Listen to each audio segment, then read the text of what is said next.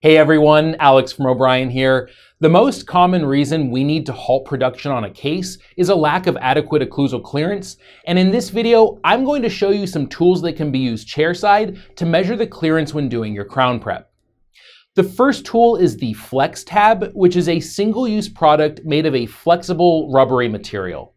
After the tooth has been prepped, the tab is placed on the prep, and then with the patient biting down, the tab is pulled through. If the tab resists the pull, then there's most likely an area of the prep that does not meet the clearance requirements. Next is PrepCheck, which is also a single-use product and is very similar to Flex Tab, but with a coating on one half that works like articulating tape. After the tooth has been prepped, the coated side of the tab is placed on the prep and the patient taps or grinds their teeth onto that coating.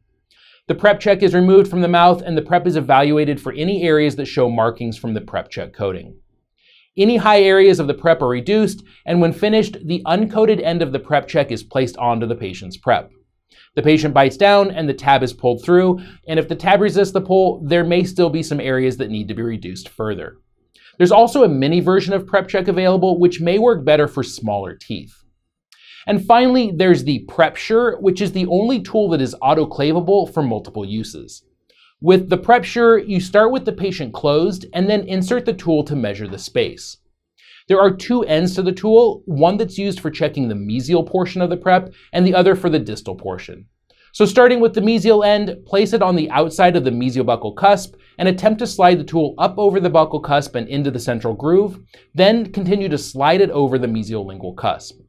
If an adequate amount of space has been created, the tool will easily slide up and over. You can then repeat the procedure on the distal side using the distal end of the tool. All of these tools come in 3 sizes to match the common thickness requirements of various restorative options. 1 millimeter is recommended for full cast gold, PFMs with metal occlusal, and full zirconia restorations.